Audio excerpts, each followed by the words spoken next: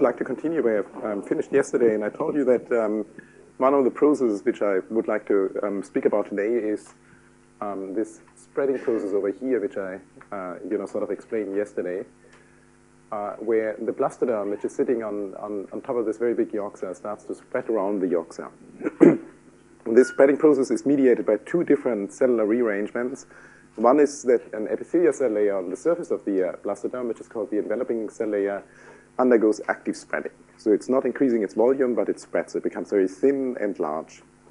And the other process, which I, in the second half of the talk, will talk about, is how deep cells are rearranging and how this rearrangement of deep cells is orchestrated with the spreading of the epithelial cells in this process of tissue spreading at the onset of zebrafish gastrulation. Okay, so the first part of my talk will be about the force-generating mechanisms by which epithelial cell layer spreading is being triggered during this process of apoptose here. And I just put in this schematic diagram. There have been different models how epithelial cell layer spreading is being triggered, and in this schematic here, what you can see is a fish embryo. Again, at the onset of gastrulation, the EVL, which is the squamous epithelial cell layer on the surface of the embryo, has made it halfway over the York cell here. And what had been noted a number of years ago is that there's a significant accumulation of actin and myosin right at the margin where these EVL cells are making contact to the underlying York cell. And this accumulation of actin and myosin appeared to be in a ring-like fashion, in a sort of a cable-like fashion. And what had been sort of speculated by a number of studies, including our own lab here, is that this ring might be a constricting ring. And once it moves over the equator of the York cell, it just needs to constrict. And then it couples to the curvature of the York cell. And it can pull on the margin of the EVL and can pull the EVL downwards. Right? So that was sort of an attractive hypothesis which we could experimentally address, and what we wanted to do is to see if that is the only mechanism by which, if it is a mechanism at all, and if it's the only mechanism by which the EVL makes it over the York cell. One sort of limitation of this model of having a constricting actomyosin ring is that force generation and pulling on the margin of the EVL can only happen once the ring has moved over the equator, right? Because if it would constrict before the equator, it would just go in the opposite direction. So we had to assume that the EVL spreads by an unknown mechanism up to the point where it sort of crosses the equator, and then this actomyosin ring would get into action, constricting and pulling on the margin of the EVL and pulls it onwards. Okay, so that was sort of the starting condition. And the first thing we did is we wanted to visualize actin and myosin in real time in the embryo. So we generated two transgenic lines, one transgenic line which visualizes myosin, and the other transgenic line which visualizes actin. And consistent with previous observations on the accumulation of actin and myosin in this process, what we find is that indeed there's an accumulation of myosin and an accumulation of actin in this region of the York cell over here, which is overlapping with this assumed actomyosin ring, which might pull on the margin of the EVL and pulls it down. So these observations were consistent with previous observations that there's indeed actin and myosin accumulating at the position where the EVL makes contact to the York cell, and that it could, in principle, act as an actomyosin constricting ring, which pulls the EVL downwards. Okay. Then a PhD student in the lab, Martin Berndt, he, together with Stefan Gilland, actually addressed at this time, we thought we're going to use a UV laser cutter to see how forces are being generated within this actomyosin ring, to see if it is exclusively acting as a constricting actomyosin cable. Okay, so the experiment which Martin did here is, we are just looking over at this little window here, and we are looking at actomyosin accumulation in this ring-like fashion here. He did cuts in different orientations. And what he assumed is if he is doing a cut in a perpendicular orientation to the margin of the EVL, he will reveal a lot of recoil, and this recoil will be proportional to the tension along the circumference within this actomyosin band. And he did also control cuts over here, which he's cutting parallel to the margin of the EVL, and he was expecting if it would be a simple contractile ring, he would reveal a much less tension along this orientation than along this orientation here, right? So he's monitoring, but you're monitoring recoil, and we are deducing from the recoil then the tension. Okay, this is what is happening. If you cut perpendicular to the margin of the EVL, there's indeed a significant recoil here in this orientation, indicating that there's tension around the circumference, which again would be consistent with the idea that this is a constricting actomizing ring. But what was more surprising is when we did these control cuts over here, that there was actually a significant amount of tension also perpendicular to along the width of this actomizing band here. So that indicated that perhaps it is not exclusively a simple constricting actomizing ring, but there might be something more about it, which might generate forces. Because the time scale of this experiment is in seconds. I mean, and the ring moves in the time scale of minutes downwards, minutes to hours downwards. So the total movement from its formation up to the point where it closes is approximately 7 hours, 6 to 7 hours. And here we're looking at a time scale of a few seconds. So it is actually, I mean, if you look down here, there's a little bit of movement, but that's very hard to recognize. Okay, this is a quantification of the recoil velocity. And at different stages of EVL epipily, so at different stages of the ring position, basically it gives you an estimate where this actomizing ring is at different stages of epipily. In this case, the actomizing ring is approximately at the equator. Here it has crossed the equator, and then it is halfway down, and it nearly reaches the vaginal pole down here. And if you look now at the tension, these are the perpendicular cuts where you reveal circumferential tension, and these are the horizontal cuts where you reveal tension along the width of the actomizing band. If you just look at this stage here before the ring has crossed the equator, it was quite surprising to see that circumferential tension and the tension along the width of the actomizing band were actually not far apart from each other, indicating that this is not just a constricting ring. Interestingly, if you go through different stages of gastrulation, the tension along the width of the actomizing band remains relatively constant. It doesn't change too much, while the circumferential tension is going up. Okay. So what we wanted to know is where this tension is coming from and what it really means for the process for force generation and pulling on the margin of the EVL. So the next thing we did is we looked at the dynamic distribution of actin and myosin during the formation of the ring and during ring constriction. And what we do is, again, we're looking at this little window over here at a stage where the ring has crossed the equator, and we're looking here at myosin 2 dynamic redistribution, F-actin, and then a merge between myosin 2 and F-actin. And in this movie, what you will see is that there's actually flow, and you see myosin flowing in the opposite direction to the movement of the EVL downwards, right? So you have a retrograde flow of myosin 2. You have, in parallel to myosin 2 flow, you have a flow of F-actin, and you can very nicely see that these things are flowing in approximately the same velocity in the opposite direction to the movement of the EVL downwards. So you have a retrograde flow of myosin 2 and F-actin in the region where this actomizing ring becomes apparent, right? And I think this is just a quantification of these flows. Positive velocities are velocities which are going downwards towards the vaginal pole. So the EVL margin moves downwards. This would be the connection between EVL and the York cell, and this is actin and myosin within the York cell, which are moving in the opposite direction to the margin of the EVL. So you have a retrograde flow of actin and myosin. So we teamed up here again. Stefan was already part of the experimental analysis, but we took Guillaume Salbot, he's a theorist, on board, and together with them, we developed 2 different potential scenarios by which forces could be generated by this actomizing band, including these retrograde flows now of actin and myosin. So the first sort of motor activity we assumed is the one which had been assumed before already in several studies, and that is essentially what we call a cable constriction motor, which means that this actomizing band predominantly constricts around the circumference, and once it has moved over the equator, it generates a pulling force on the margin and pulls it downwards. The other motor activity at this point is, still a speculation, is a flow friction motor. What we assumed here is that there's constriction, there's contraction of the actomizing band, not only around the circumference, but also along, along the width of the actomizing band. Then, assuming that this actomizing band would be coupled here to these junctions which connect the EVL to the underlying York cell, and it would be more free to constrict on the other end, then you would get a net flow, a retrograde flow of actin and myosin. You contract the network, you couple it on one end, and you only loosely couple it on the other end, then you get a flow which is backwards oriented, right?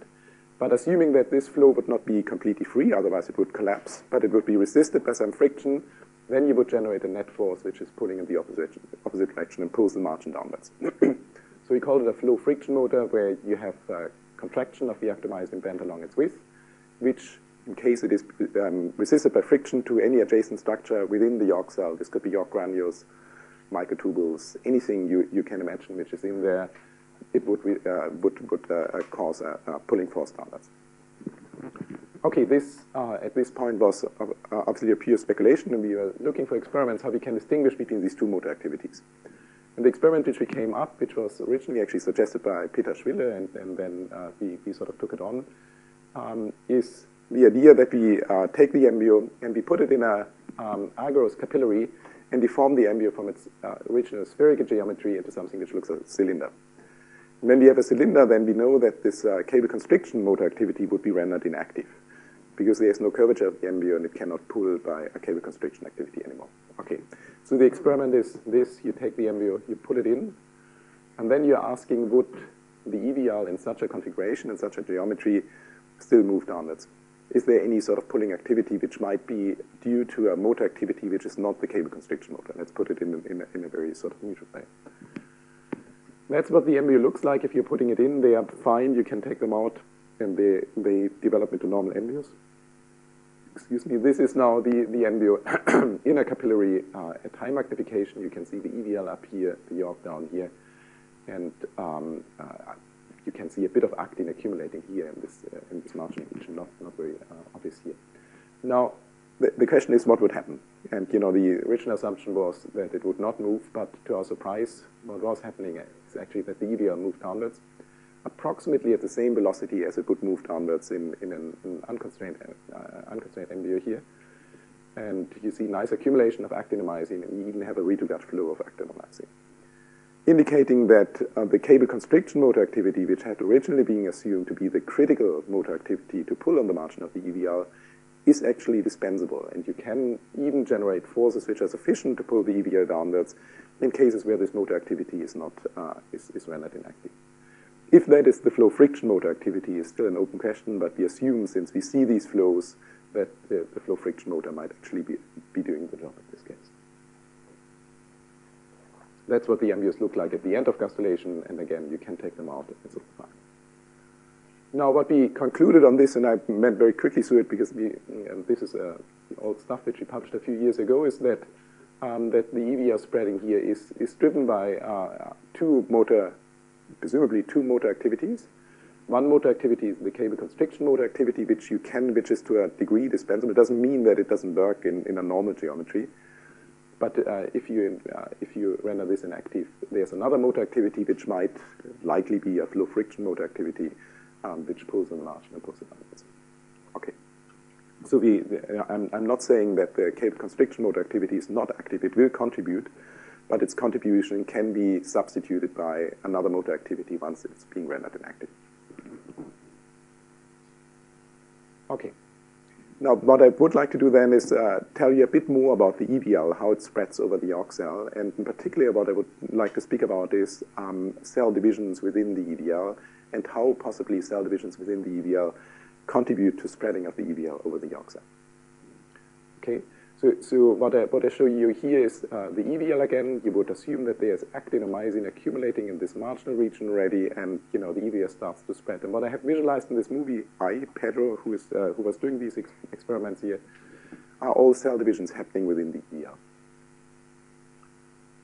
And you note that there are a number of EVL cells undergoing divisions, and they are dividing at pretty much random places within the EVL. There's a slight bias initially to the animal pole, but eventually cells dividing at every place. Cell divisions becoming more rare during the course of epiphyly, and most of the cell divisions are happening before the EVL has actually reached the equator. Once it crosses the equator, the frequency of divisions are going down. But what we noted by these divisions is not only their frequency at certain stages of EVL epiphyly and their spatial distribution within the EVL, but we also noted that these divisions seem to be preferentially oriented along the animal-vegetal axis. And just stop the movie now, and it's perhaps not the most representative picture, but you can see these two daughter cells being aligned along the animal-vegetal axis, these two have a slight tendency, this perhaps less and these two not. But overall, if you look at the orientation of cell divisions, there is a preferential orientation along the animal-vegetal axis of the embryo. So the daughter cells are being placed along the animal-vegetal axis, which is the movement axis of the EVL downwards. So we asked two questions based on these observations. First of all, how is EVL cell division orientation being controlled within the EVL?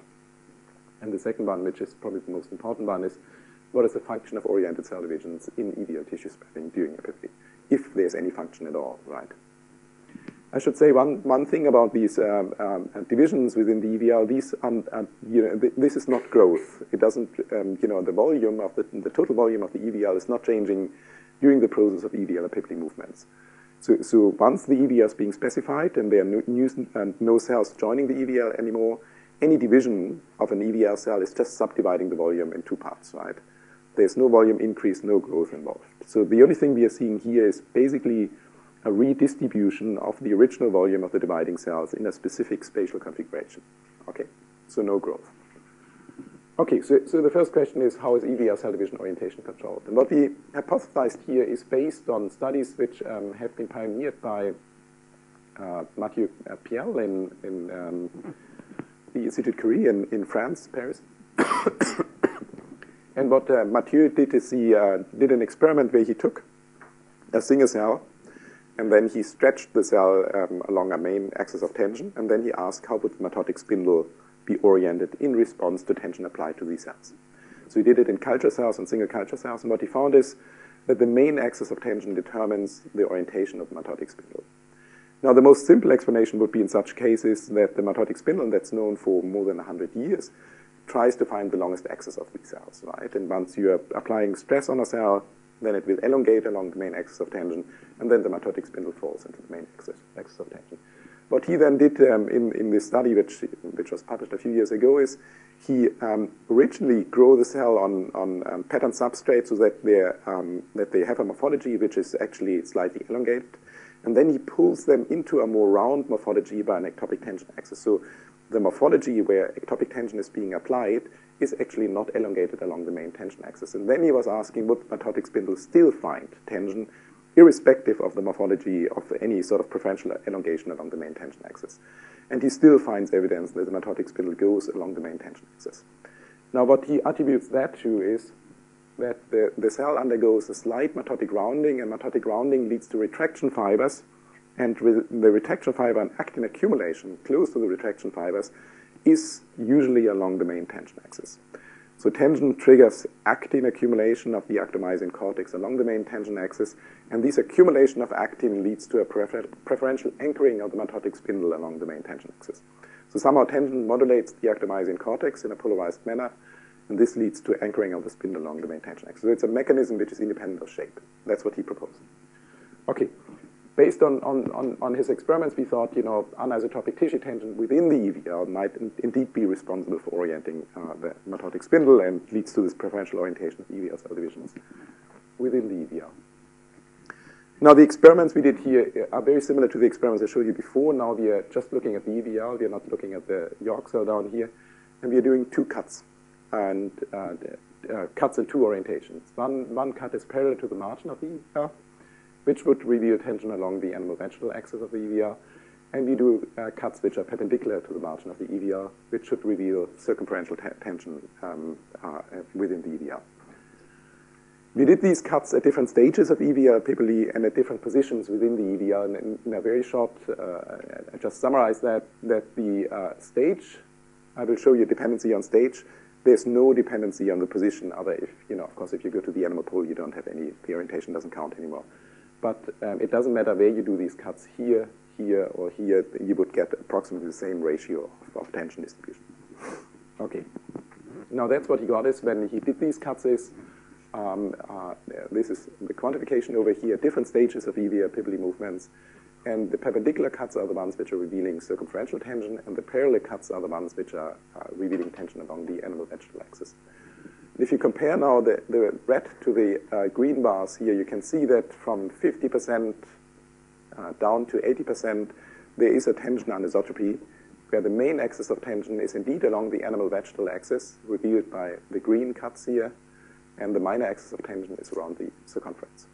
So once the EVL has moved over the equator, there is anisotropic tension building up within the EVL, which could be in principle consistent with the assumption that the orientation of the mitotic spindle and the placement of the daughter cells depends on the main axis, that depends on tension anisotropy within the EVL. That's, excuse me, that's obviously a hypothesis which you could experimentally address functional interdependency. Now the experiment which Pedro came up, which is a very simple experiment to see if tension within the EVL can indeed orient the mitotic spindle, is an experiment where he looks at a cell within the EVL at 60–70% epithely, and this is now an EVL cell which is about to divide. And what he has marked now in white is the orientation of the mitotic spindle, which is already visible in this dividing cell. So the mitotic spindle has found its, its position where it wants to be. And now what he's doing is he's inducing an ectopic tension axis within the EVL by doing a little trick. He's using a laser and he's ablating a few cells up here and a few cells down here. Once he's ablating these cells, the cells are being extruded. You get wound healing. And what you have is a lot of stretching between these 2 points of ablation, which lead to tension building up between these 2 points of ablation. This is a very strong ectopic tension axis within the EVL. And he's positioning now these ablations in a way that the tension axis would be perpendicular to the original position of the mitotic spindle. And he wants to see if he can reposition the mitotic spindle now to this new main tension axis within the EVL he is inducing, to see if anisotropic tension can reorient the mitotic spindle within the EVL. Okay? So now that's the experiment. He's ablating a cell over here, a cell down here, and you can very nicely see that the mitotic spindle now finds the new tension axis which he has induced between the 2 points of ablation. Okay? So that's direct proof that anisotropic tension influences the positioning of the mitotic spindle. Perhaps I should say a few more words about the mechanism because I don't have slides in here, but one thing you can already see is if you look at this cell that it is elongating, right? And you could assume that one of the mechanisms, and that's something we are certainly supporting, is that the main tension axis leads to a preferential elongation of EVL cells, and that this elongation leads then to a preferential positioning of the mitotic spindle, right? So that's a likely mechanism. We are not excluding it. We also wanted to know if perhaps the accumulation or the activity of actin and myosin, and potentially the asymmetric accumulation of actin and myosin, consistent with the idea from Mathieu Piel, in response to tension distribution within the EVL, might have an influence on the mitotic spindle positioning. So the experiment, which I unfortunately don't have the slides in here, where that we inhibited myosin 2 activity, partially inhibited myosin 2 activity within the EVL, we were asking, would in such an experiment the mitotic spindle still find the main axis of tension, which we have induced independently of myosin 2, right? And what we find is evidence that in cases where myosin 2 activity is partially inhibited, the mitotic spindle would not find very easily the longest axis of these cells anymore, indicating that myosin 2 activity is required. We are not saying it's asymmetric distribution of myosin 2 activity, but myosin 2, presumably actomyosin contraction, is required for correct positioning of the mitotic spindle in response to tension. What we don't have evidence yet for is whether actin or myosin would now preferentially accumulate at these poles of the cells, and if that would lead to a preferential anchoring of the mitotic spindle. That's something we don't know. We have not found any evidence for that yet. The only thing which we found is, that's quite interesting, if you look at the apex, so the surface of these cells, and you look at myosin, myosin is present in myosin minifilaments, and the orientation of myosin minifilaments is along the main axis of tension. So if you look at these minifilaments, they align along the main axis of tension. If that has any influence on the positioning of the mitotic spindle, we don't know. Sorry? Yeah. What do you know about the amplitude of tension you used in this touch? I come to that. I have one experiment where we quantified that. Yeah, because I mean that would be an important experiment if we indeed to actually induce an anisotropic tension in this experiment. We assume we, but or I mean, just so much that anyway you will. Is it realistic? Is it actually in the range of what the embryo shows or not? I'll show you evidence for that. Okay, this is just a quantification of the experiments I showed you here. That in a control experiment, the mitotic spindle is always where it was before, at 90 degrees to the ectopic tension axis. And once you are inducing an ectopic tension axis, you can reorient the mitotic spindle. Now, but just in a summary up to here, what we propose here is that there's anisotropic tension building up within the EVL during its movement downwards, leading to a main tension axis along the endovegetal axis. This anisotropic tension within the EVL leads to a stereotypical cell division orientation in the EVL. Now, let me see if that's still in there. Yeah, it should be in there. So, okay. So what we, yeah.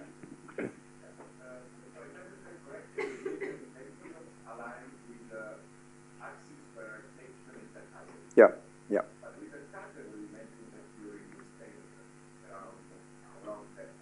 No, you don't.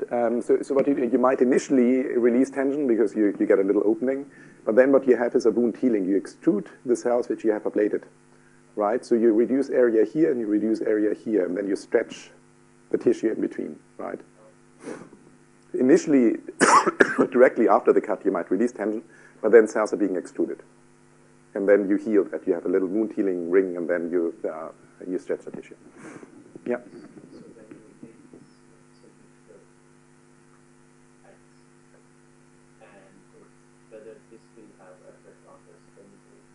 So cylindrical embryos and then spindle orientation. Because you have potential very high tension. Yes. Yeah, we have done experiments. Perhaps I can come back to that at the end of the talk because I show you, well, I'm not sure if I show you, but perhaps I go through the functional evidence and then I come back to your question because that's a relevant one. Yeah, I mean, I can tell you what we have done along that, but before I have to tell you what we did on the functional. Okay, so what's the function of tension-oriented cell division in EVL tissue spreading during epithelium? And what we assumed is that tension-oriented cell divisions might reduce tension anisotropy within the tissue, and by reducing tension anisotropy, they might be facilitate tissue spreading. So the idea would be that what you have is you have cells cleaving, and then you're positioning the two daughter cells along the main axis of tension, which would be equivalent to an elongation of the cell along the main axis of tension, right? Because the volume is not changing, but you're positioning the two daughter cells in a specific spatial arrangement, which would be equivalent to an elongation. So you preferentially elongate cells along the main axis of tension, which should lead to a tension release along the main axis of tension, and which should then reduce tension anisotropy within the tissue, and that potentially could facilitate EVL epithelial spreading. That was the idea we had on a possible function of EVL spreading. Now the experiment, and that comes back to one question I forgot some of you. Do we actually have tension along this axis here? So what we did is we ablate a few cells up here, cells down here, and then we're doing a cut. We reveal tension, which is being built up between these 2 points. We do it in 2 different conditions. In one condition where there's no cell dividing in between, and in another condition where there's one cell undergoing an oriented division, right? The question is, would tension be reduced in response to having an oriented cell division between these 2 points? Again, this is not growth, it's just an oriented cell division. The volume is not changing. So would the tension recorded in the absence of a cell division the same as the tension in the presence of a cell division? It's a very simple experiment. You can do that. And I mean, you see recoil here and you see recoil here. It doesn't tell you too much, but excuse me, the recoil velocity.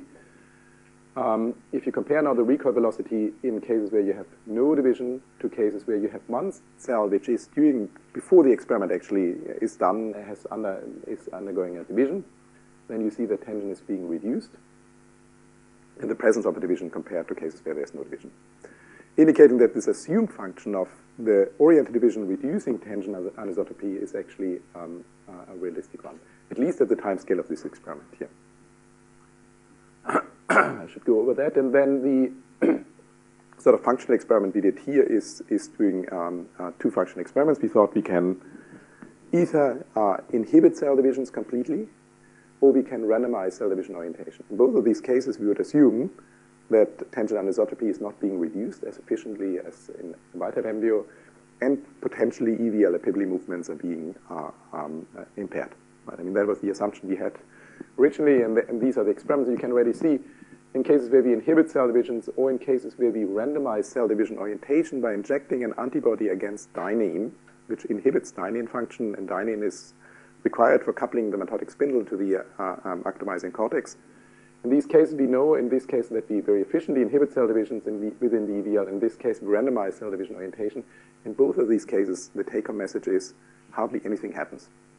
So the EVL moves downwards at the same velocity and at the same efficiency, roughly, as you would see in a wild-type embryo. So we thought that's sort of the end of the project, which just tells us that oriented cell divisions do happen within the EVL. They are being induced by anisotropic tension within the EVL, but apparently they are dispensable. You can get rid of them, and the EVL is doing fine. Okay. Until the point where Pedro was looking at movies of the EVL in cases where he inhibited cell divisions or in cases where he randomized cell division orientation. He made a very interesting observation, which he didn't anticipate before, and just look, I think, between these two cells here. Now, this is an embryo in which he has inhibited cell divisions. What he noted is that instead of having cell divisions, what you get is cell fusions within the EVL. So you have two cells which are fusing within the plane of the EVL. That's something you would see in a wild-type embryo very rarely to not at all, actually. So you get very infrequently you get fusion of cells. Now, in cases when he's when he's inhibiting cell divisions or when he's randomizing cell division orientation, he gets a very large increase in the frequency of these cell fusion events within the embryo. Now, the question is, what he speculated at this stage is what these fusions might do. They might actually be a compensatory mechanism which is being activated in an epithelium in which oriented cell divisions are being impaired. So potentially what he was speculating is that you get an oriented cell division, oriented release of tension during the fusion process. Okay, and the idea is, if you look at these two cells which are about to fuse, is that once these cells are fusing, they are elongating the common boundary between these two cells very rapidly, and eventually this boundary is collapsing and the cells are fusing. So what you do is you get release of tension along this orientation here, which is perpendicular to the orientation of fusion. Okay, so that was his idea, and he wanted to see if that is actually a plausible idea. So what he did is he looked at the dynamics of junction boundary extension between two cells which are about to fuse versus two cells which are not fusing, right? Just to see if the dynamics of junction shrinkage and extension are different between these two scenarios. And he finds that the junction growth rate is significantly higher in cases where cells are fusing versus cases where cells are not fusing. He's done many cases and compared that. So what he came up, and what I still think is a plausible assumption, is that you have two mechanisms within the embryo which could potentially reduce tension anisotropy and could facilitate EVL spreading. One mechanism would be that EVL cells are undergoing divisions and that the two daughter cells are being placed along the main axis of tension, which is equivalent to an elongation of the mother cell here, and that would release tension and would release tension anisotropy and facilitate spreading. And if this mechanism is defective, you might activate a second mechanism, which is a fusion of cells. And in the fusion event, again, you have two cells which are fusing along this orientation, and you release tension along this orientation by ending up with this. This is a very simplistic diagram, of course, but it would intuitively tell you what the underlying model is here. Okay, so just to summarize, up to here, what we are speculating is that there's actomyosin band-mediated pulling forces, which pull on the margin, pull it downwards. This leads to a buildup of anisotropic tissue tension within the EVL, where the main tension axis is along the animal-vegetal axis and the minor axis around the circumference.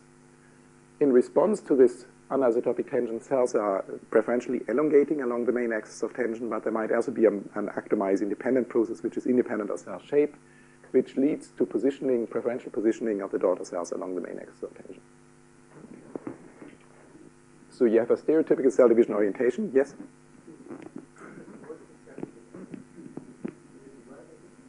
Say it again.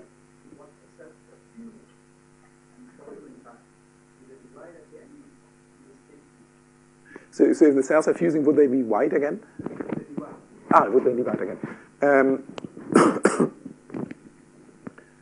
That's a bit, well, I mean, in cases where we have suppressed cell division, they would not divide again. In cases where we have randomized cell division orientation, the fused cells, I think, in all cases we have seen are actually not dividing, but the problem is that cell fusions, that the frequency of divisions goes down over the course of epipily.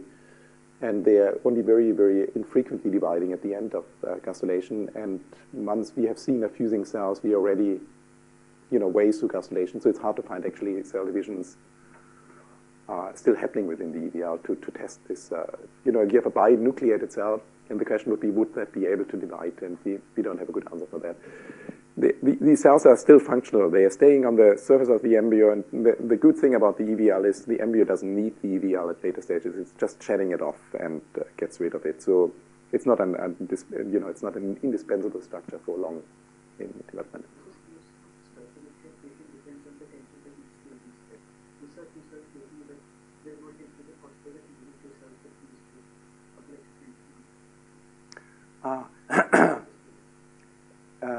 So you're asking if more than two cells are fusing together? Yeah. So that comes back to the experiment where we did the cylindrical embryos. What we did is actually we tried to do cylindrical embryos to at least transiently build up tension by changing the surface to volume ratio in these embryos, and then to see if we can actually induce fusions of cells. We have no way to see if we are changing the anisotropy of tension within the EVL, because once we are putting them into little agarose capillaries, we can't really do cuts, UV laser cuts, so we cannot reveal tension within it. But what we observed is when we are taking these cells out again, that we are inducing a massive amount of fusion of cells, even in wild-type embryos in which cell divisions are. So if we transiently, presumably, increase in-plane tension within the EVL, we can trigger fusion of cells and also of multiple cells together. So we have very large patches of EVL which contain multiple nuclei in such cases. The downside of this experiment is that we can actually not look at tension within the EVL anymore. So we assume that there's more tension, but not much.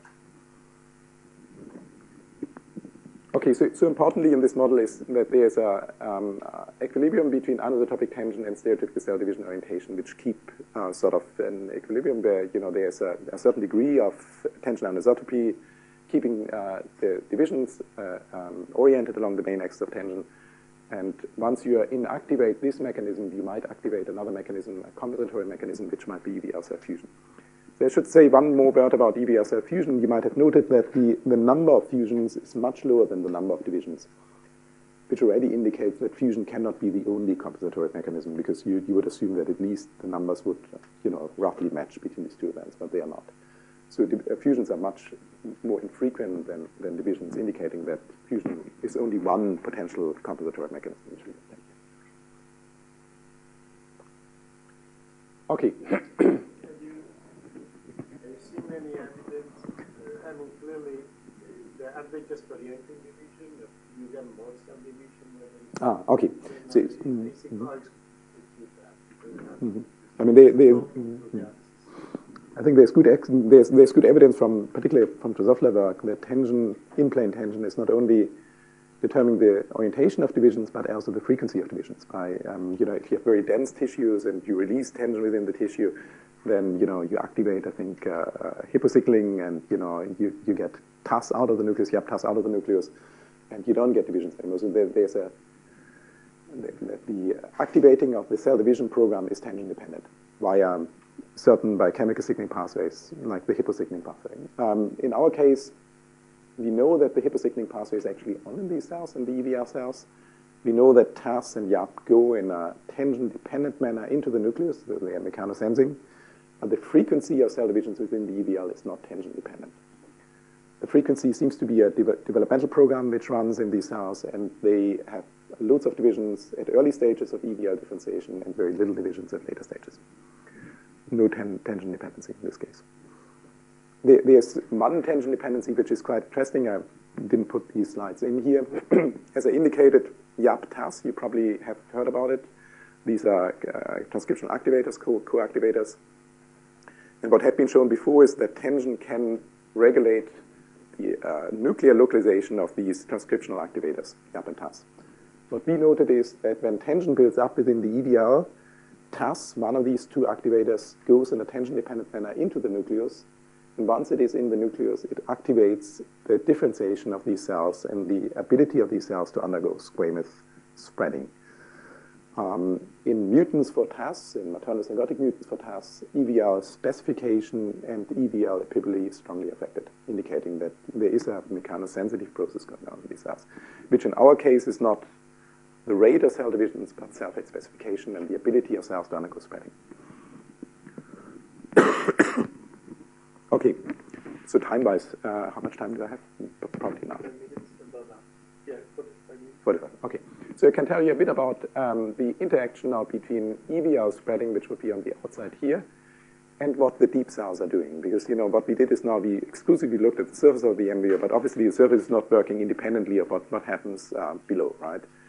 And, the really interesting question was, how would these two processes, rearrangement of deep cells and spreading of surface cells, be coordinated in space and time during the spreading process? Okay, so I just show you what we did is here we looked at a very early stage of EVL spreading and deep cell rearrangement, a process which is called Zebrafish doming, and you will see why it is called doming. Now that's the embryo, and you will see that it appears as if the yolk moves into the blastoderm, but in fact what is happening, the blastoderm starts to spread around the yolk, right? So this process, it's a very simple process, and you might think you can understand that straight away, but what you have is what this process involves is you expand the surface here, and you have a lot of rearrangement of deep cells in this process of doming, right? So okay, so doming in Zebrafish again is a process, a morphogenetic process, which has been looked at for many years already, and two different potentially force-generating mechanisms have been implicated in doming. One is the one which I indicated before, is radial intercalation of deep cells.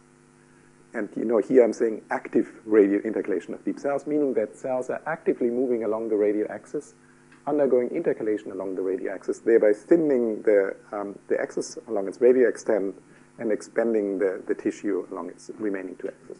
Okay. So the driving force being cells actively moving along the radial axis, undergoing radial intercalations, and then leading to a deformation of the tissue, thinning of the tissue along its radial axis, and then spread. And that has been, proposed in a number of publications. I just put the most recent in here. There was another study which is now more than 10 years ago, and it was not really, noted much in the community, is that they suggested that what you're seeing here is actually the result of the yolk cell actively pushing into the blastoderm. So they are speculating that the tissue which is spreading is passively deformed by a pushing force which comes from the yolk cell and pushes into the blastoderm. And we found both of these ideas quite attractive, and that's something we can actually experimentally address. So again, in this case, we teamed up with Guillaume to first build a very simple mechanical model of how spreading of the tissue could be achieved. And again, it's a model which is based on the balance of interfacial tensions. Where we're assuming that the blastoderm has a surface tension, Tb, the yolk cell has a surface tension, which is Ty, and then you have an interfacial tension between the blastoderm and the yolk cell, which we call Tbyi, the blastoderm to yolk cell interface. Okay. And now what we postulate is that the specific geometry of the embryo during the doming process is given by the distribution of interfacial tension at each stage during the doming process. We're looking at steady state, where the embryo would not undergo any shape change, and we assume that the balance of these interfacial tensions would give you the specific geometry. Now, in this phase diagram over here, what we have plotted is the ratio of surface tension of the blastoderm to surface tension of the yolk cell on this axis here, and the ratio of interfacial tension between the blastoderm and the yolk cell to the surface tension of the yolk cell along this axis. And if you look at that, you can get embryos which look a bit like a doming embryo in this region down here, right? Everything up here is basically unrealistic because these embryos are not undergoing doming. But in this case, you achieve a geometry where embryos could, in principle, look like an embryo at the onset of doming. Now, if you're in this region, you have to assume that the blastoderm tension is smaller than the tension of the yolk cell, and that this interfacial tension here between the blastoderm and yolk cell is much smaller than the surface tension of the yolk cell, right? So we wanted to see if that is, that's a prediction from this, very simple interfacial tension-driven model, and we wanted to see if we can experimentally actually address that. Now, the experiment we did here is an experiment which Guillaume suggested, and we thought is going to be very simple, but it took us more than a year to do. Is taking an embryo between two plates, and then deforming it along its, animal vaginal extent. Then looking at the deformation of the blastoderm at the upper plate and the deformation of the York cell at the lower plate as a function of force which is being applied onto the embryo, right? And the contact angle and the area of compression here, the contact area and the contact area down here, and the contact angle will tell you something about the surface tensions at the blastoderm versus the surface tension of the York cell. During the process of doping, you can do that, right? What you have to incorporate here in this model, and that's something you realized only over time, is gravitational forces. That this, the York cell down here already deforms without any compression. Okay, now that's the experiment. We are putting the embryo together, and then we're waiting, and we're recording the force till it goes into equilibrium. And once this is in equilibrium, which takes quite a while, then we can go and measure the contact area up here, the contact area down here, and the contact angles, and derive then the respective surface tensions. Now, we did these experiments in quite a few embryos, and incorporating then eventually the gravitational forces led us to results which indicate that indeed the surface tension of the blastoderm during the process of doming becomes smaller than the surface tension of the York cell. This is now not what has been experimentally determined, but this is the prediction from the geometry of the actual embryo on the distribution of interfacial tensions, right? So this is a prediction based on morphology of embryos, but if you're measuring, you're getting to a value which is very close to 1 and smaller than 1 as well, okay? So our experimental observations match this point, which we predict from the geometry in the framework of this theory here. So we get a quite close match between experimental observations and the theoretical predictions.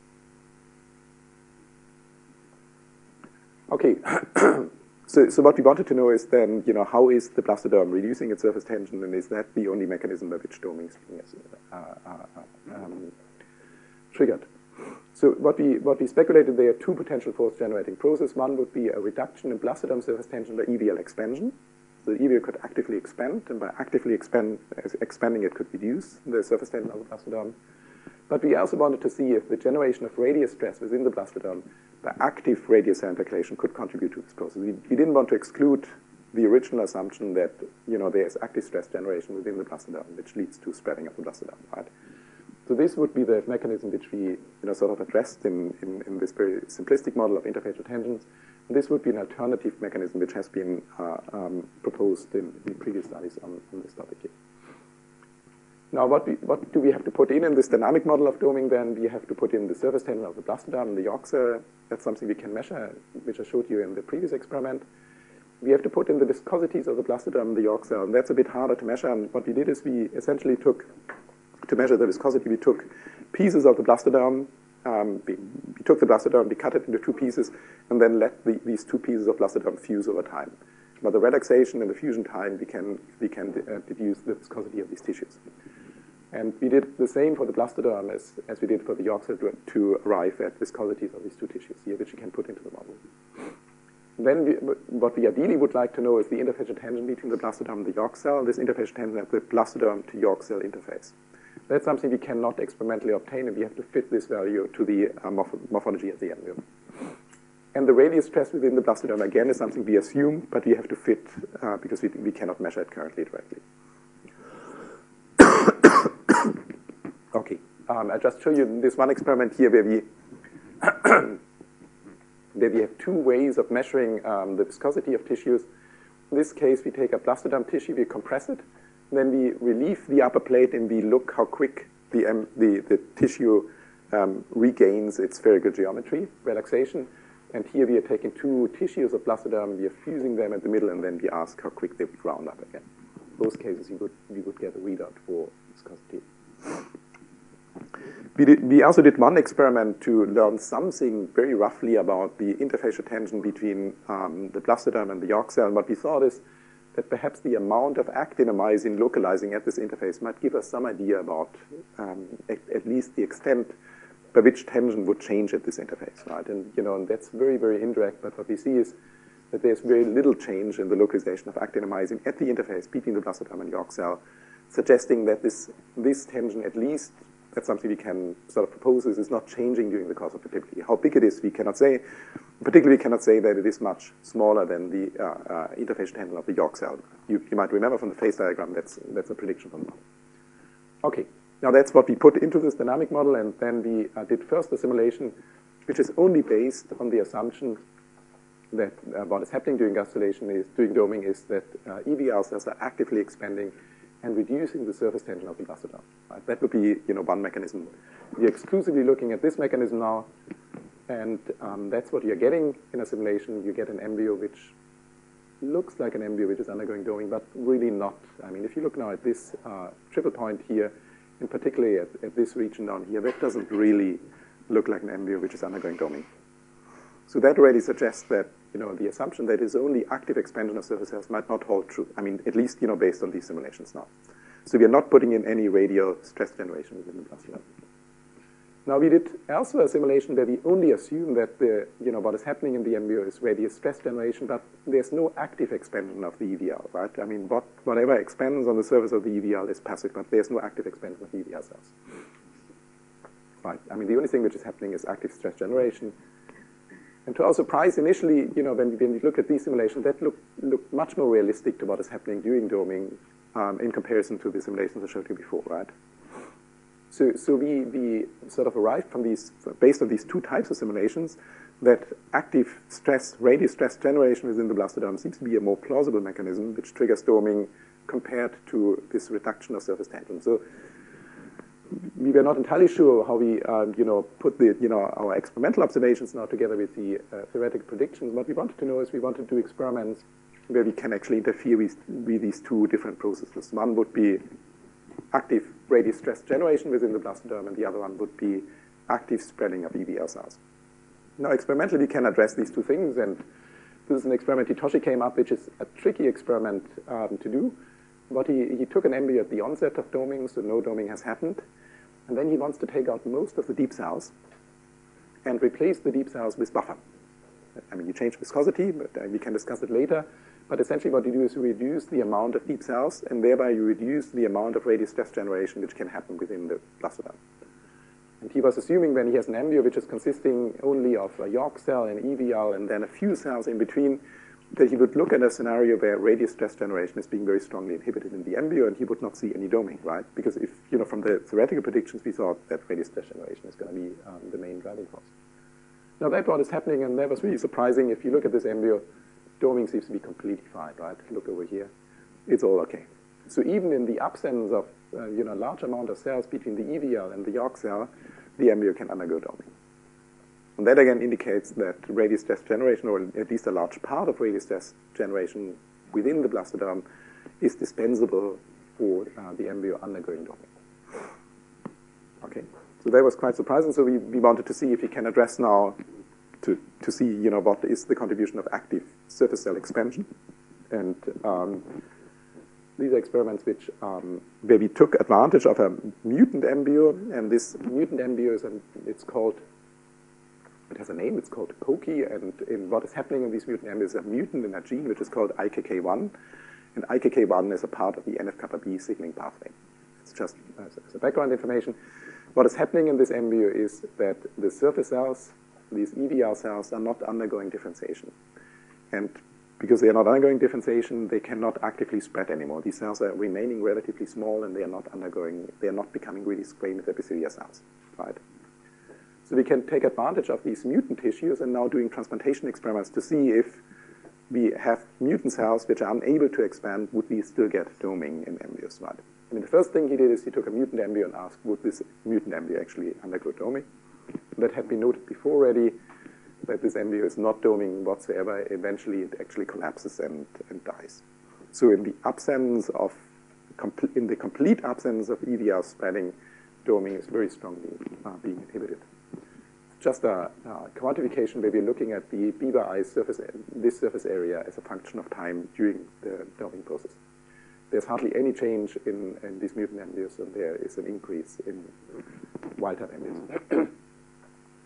Now, the real experiments he wanted to do is now doing transplantation experiment. That's, it looks relatively simple, but it's a complicated experiment. And what he did is he did two types of experiments. He takes now mutant surface cells from a mutant embryo, which are unable to expand, and then he replaces a patch of wild-type surface cells with a patch of mutant surface cells. Now he has an embryo, which is a mosaic embryo, which is widely wild type, but contains a little patch of mutant surface cells which cannot expand. And he's asking, would that be able to interfere with doming movements in an otherwise wild type embryo? So you assume radius stress generation is fine, everything is fine, just these cells up here cannot expand. Okay, and then he can do the reverse experiment, and he can put wild type cells, which are expansion competent, and put it on an otherwise mutant embryo and see if he can actually rescue doming in a mutant embryo. Okay, now the first experiment is the one which I just indicated. He has a mutant embryo, which usually would not undergo doming. He puts these wild type surface cells onto the mutant embryo up here, and then he's asking, would he be able to rescue doming? Now that's what happens. You get spreading up here, and whoop, you get a little dome forming right below the transplanted cells. So once you're putting only a patch of surface cells which can actively expand, you can locally rescue the upward bulging of this interface here, which is indicative of doming. And that's just a quantification to convince you in a pokey mutant. This is a mutant embryo without transplanted cells. There's hardly anything happening. Once you're putting these transplanted cells in, you get a local rescue of doming. Okay. You can do the reverse experiment by putting now mutant cells onto a wild type embryo. Now, this wild type embryo usually forms a perfect dome, as wild type embryos do. And you're putting a patch of mutant cells up here, and these cells are unable to properly expand, actively expand, right? They're just staying small, remaining small cells. And if he looks at these embryos, you can see that doming is partially suppressed right below the transplanted cells where the transplantation had taken place, indicating that there's an inhibitory influence of these surface cells on doming movements. Very clear evidence. And again, if you look at the quantification, this effect is partially transient, but there's, at least at this stage, is during doming, there's a clear inhibition of the efficiency of undergoing doming below cells which are unable to expand. Now, if you do transplantations between mutant and wild type embryos, there's always a discussion about what you are actually interfering in. You can take mutant cells and be assuming that the main defect in mutant cells is that they are unable to expand. But you could argue mutant cells are not only unable to expand, but they are not secreting and chemoattractant, and they might do many different things, or might be unable to do many different things which a wild type cell would do. So can we do an experiment where we specifically interfere only with the ability of surface cells to expand, irrespective of their specific genetic background or a mutation where we don't know what exactly is being affected in them? Now, we did 3 different experiments I show you to address that. In the first experiment, we are taking wild type surface cells, and we are overexpressing a form of the small rho GTPase rho A, which increases actomyosin contractility in these cells, and which interferes with the ability of surface cells to expand. So these cells are otherwise wild type, but they are overactivating rho A, overacting, leading to activation of myosin 2, and they impair their ability to undergo spreading. Okay, so what is happening in such a case, again, you get a local reduction of doming right below the patch of rho A overexpressing cells. This effect, again, is transient, and you can see it nicely here. And eventually they're catching up, but there's a clear, recognizable, and consistent effect on the ability of this interface to deform in response to that to inability of surface cells to expand. We can do the opposite experiment, and now doing a transplantation between 2 mutant tissues. We are taking mutant surface cells. We are expressing now on the mutant surface cells a myosin phosphatase. And by expressing a myosin phosphatase, we reduce actomyosin contraction in these surface cells, and we increase the ability to undergo spreading. Okay. Now, this is the experiment we are taking myosin phosphatase overexpressing surface cells and putting it onto a mutant embryo and ask, could we possibly rescue doming in this homotypic transplantation experiment?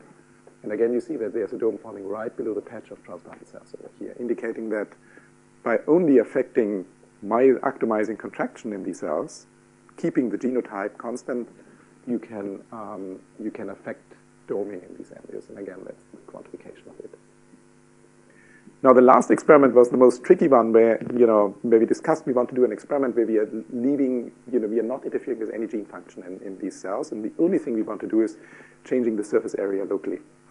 Now, the experiment he did here is taking a very large patch of mutant surface cells and replacing a smaller patch of mutant surface cells with this large patch here. So he's just increasing locally and transiently the surface area at the transplantation site. The genotype is exactly the same, and he's asking, would that rescue doming? And that's what is happening. He gets a local rescue of doming. Eventually, the embryo collapses and dies. But there's a recognizable effect, and consistent effect defines it. And I think that really was clear evidence that what triggers doming is the ability of surface cells to undergo spreading, an increase, a local active increase in surface area.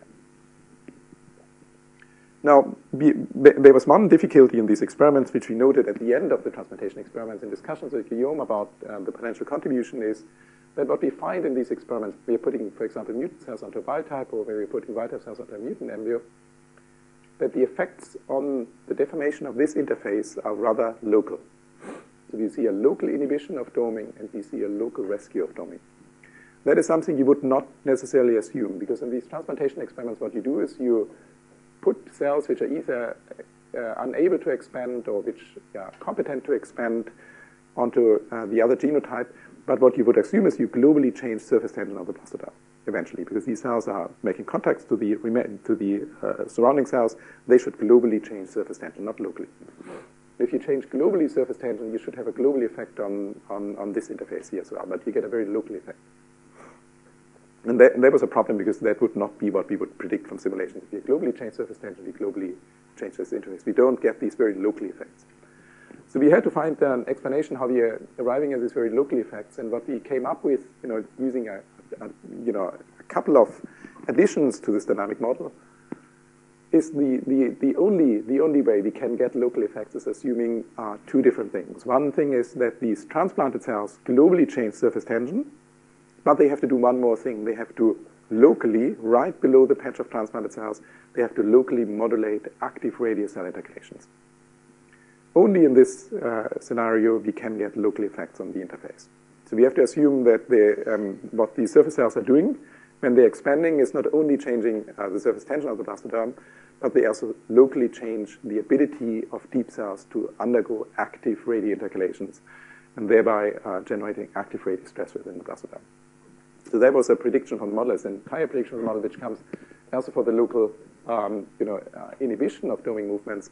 They would only work if you're assuming that these surface cells would locally inhibit radio intercalation of deep cells. Okay. So what we wanted to know is, how would, and I provide you here only with a slightly hand-waving explanation, how would expansion of surface cells trigger active intercalation of deep cells? That's something apparently the theory predicts it. What we found is, if you're comparing now wild-type cells to mutant cells in which EBL spreading is being defective, and we're looking at the density of deep cells below the surface cells, what we found is that the density in wild-type cells is smaller than the density in mutant cells, indicating that spreading of EBL cells reduces the density of deep cells below.